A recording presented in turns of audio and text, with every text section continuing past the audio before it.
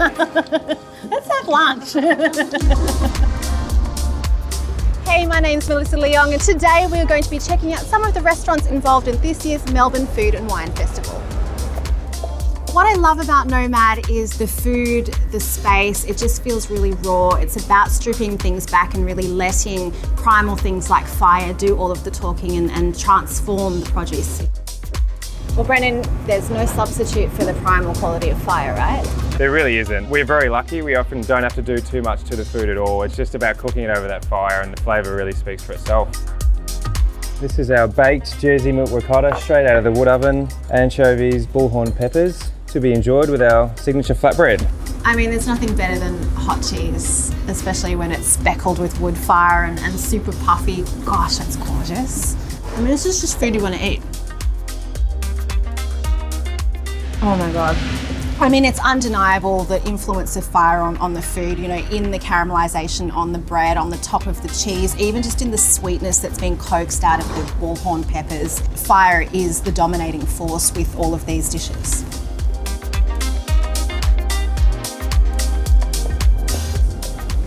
Hey Lisa! Hi Mel. Thank you so much for having me here. I have queued many a time down the street for gelato. It's some of the best in Melbourne. I hear you're doing a very, very special event for Melbourne Food and Wine. Yes, we're so excited. So we're working with Dan Hong and we are throwing a sweet and salty party. Thank you so much. What is it? It is our version of a prawn toast. It's almost a shame to destroy something so beautiful, but I'm going to. Rich, tart, creamy, all of the things that you want.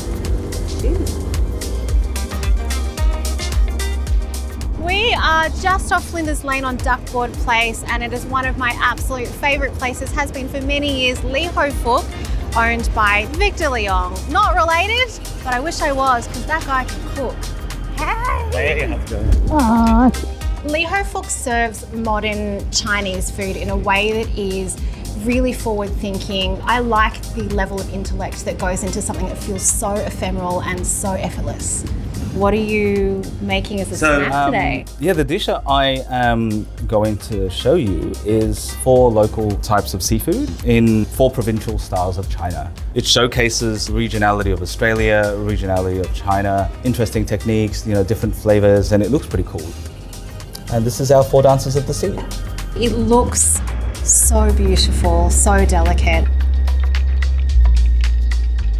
There's no classic flavours of Cantonese cooking. Just ginger and shallots is like holy.